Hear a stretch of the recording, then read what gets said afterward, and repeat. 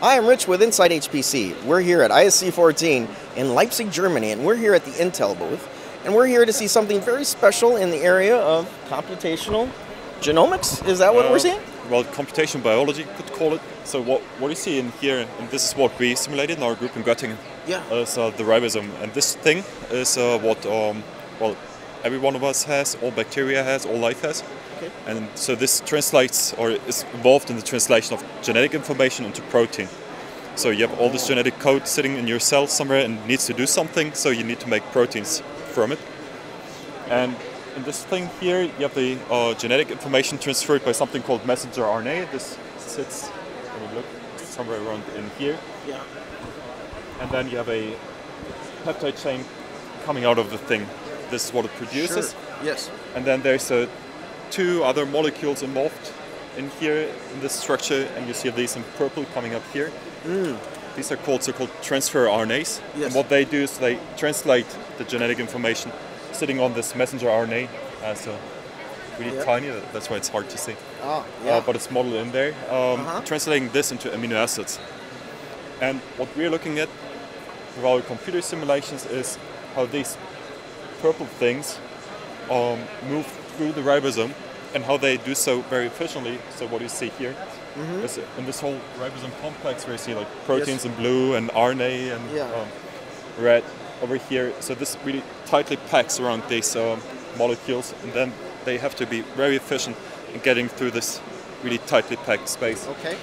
And is the goal here something to do like drug delivery, or are you just trying to learn the mechanics of how this works?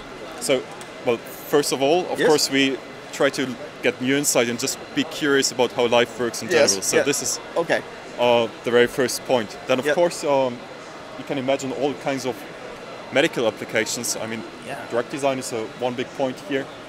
In that if you have antibiotics that target the ribosome and you understand how they work, this might help making better antibiotics, and also understanding the key differences. So what you see here is the bacterial ribosome.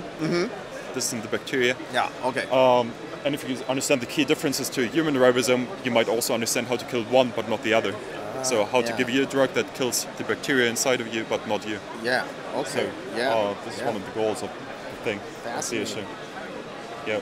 What you can also, what you see here is just an abstract representation of all the parts that make up this ribosome. Yes. So when we simulate the whole thing and look at the movements of the parts, so this is 2.2 million atoms.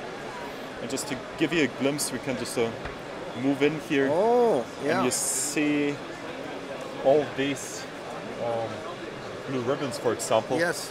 And now if we look over to the left side, now we overlay ribbons.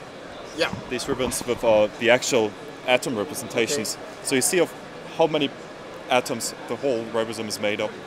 And were you able to do a collection of atoms that large just a few years ago? Was that even possible? Yeah, it was possible. So I think the first ribosome simulation started in something like 2003, 2005. Yeah. But not for such a long simulation time. So you can just do a very tiny step. Yeah. And what we can do now is like full movements. Also transitions from one state where they sit like that to another state where they sit like that. And this was not possible so long ago. All right, so now we're going to switch gears here and learn about the computational science behind this. So what does it take to run a simulation like this? Is this a lot of cores involved? Or? So we have over to my right a 15-node cluster.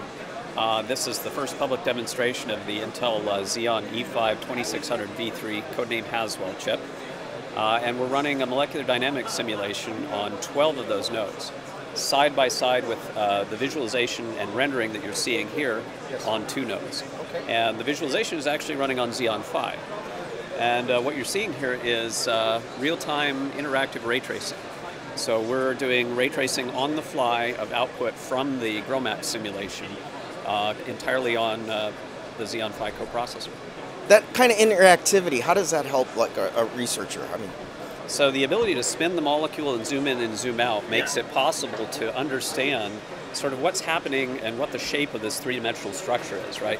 Yeah. So we have this issue that we're looking at three-dimensional structures on two-dimensional displays and trying to understand shape and how a drug might fit into a particular crevice. It's necessary to be able to rotate the molecule, zoom in and zoom out. Yeah, yeah. And I was going to ask you, but did this code go through some kind of code modernization to take advantage of the many-core? Yes. So this is actually based on our Embry ray tracing kernels. These are open source kernels for high performance ray tracing that are very finely optimized for Xeon and Xeon Phi processors. So they're designed to take full advantage of the compute capability that we have in this cluster. Okay. And as far as, you know, it didn't take a super large supercomputer, it didn't take a supermuck to do this. You're doing this right here in the booth. That's right. Yeah. And it shows some scalability. We have some room to run as you add more nodes to your compute cluster and you want to use some of those to do visualization, again, alongside maybe a computational simulation. You can do that. So you can scale this viz as large as you need it.